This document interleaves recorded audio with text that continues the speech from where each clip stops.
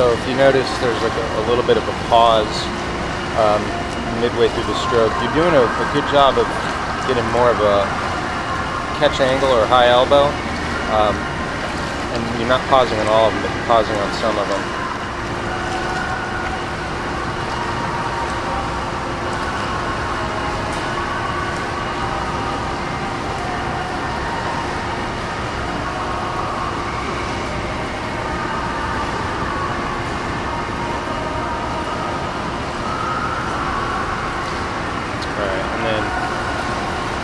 Looking at your reach. Yeah, the points you're reaching to are good. Right in front of your shoulder.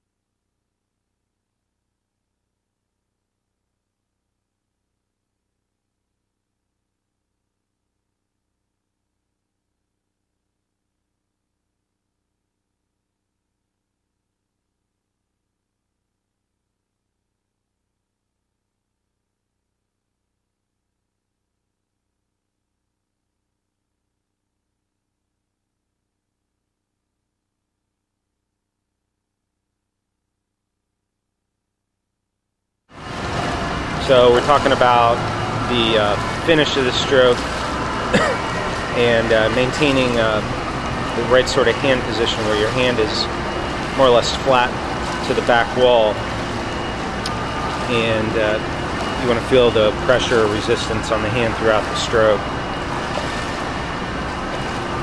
So your catch in the front has improved, definitely getting more of the high elbow early vertical forearm position.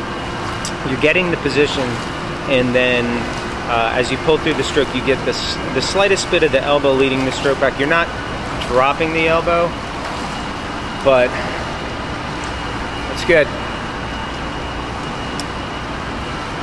What's going on is that you're not quite getting the entire vertical forearm. So the straight up and down vertical forearm is really what gets you more power. You're getting closer to that as far as the catch goes. But what we noticed was that your hand was sort of turning inward towards your torso on the second half of the pull. The other thing we noticed was that you get a little bit of that pause there in the middle of the stroke, and so that's going to cause some deceleration. All right, so this one, we're talking about not pausing in the middle of the stroke, or not decelerating.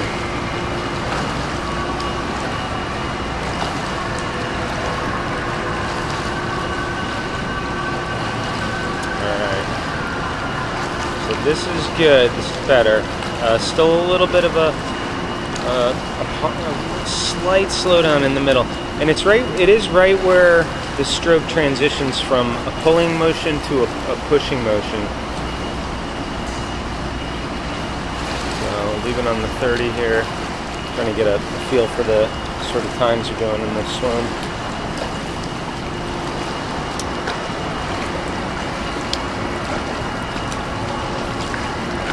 Yes. Let's see. It's a little more subtle here, but you can still catch it. It's just the very middle of the stroke. You're doing a good job of maintaining the technique. All right. So we're still talking about maintaining that momentum through the stroke. You mentioned that you're worried that you're gonna kind of fall back into a straight arm pattern. You know, that is always a risk, but the point of doing all the drills and the hope with doing all the drills is that you change the way you swim when you're not thinking about it. Right? You actually improve your technique, and so when you just think about swimming harder or faster, that's 35, 36, then you're able to have that better technique without a lot of conscious thought behind it.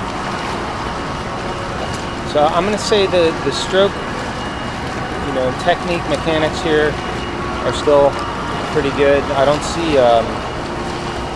you backsliding to a lot of straight arm. There's some elbow slip on this left arm, and that left really wants to sort of pause just a little bit, and that's a 110. All right, so talked about keeping the strokes long and having that strong pull through the stroke. I mentioned that, you know, it did look like you were losing a little bit of the catch on that previous swim. So now I can see you're thinking about it. But what happens is you get a little bit of that pause in the middle of the stroke back. That's 59. So that was 37, 38 to the 25. So thinking about the technique here, you get that pause in the middle, and the 50 is going to be slower.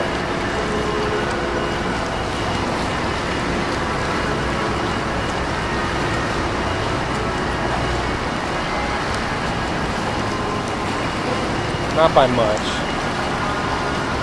13, 14. So I said, don't worry about the technique.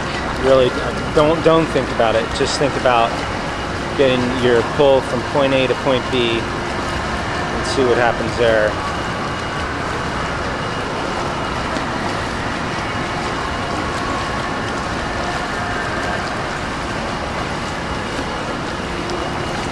So it looks like your hand position is staying pretty good through the stroke here. That's 35, 36.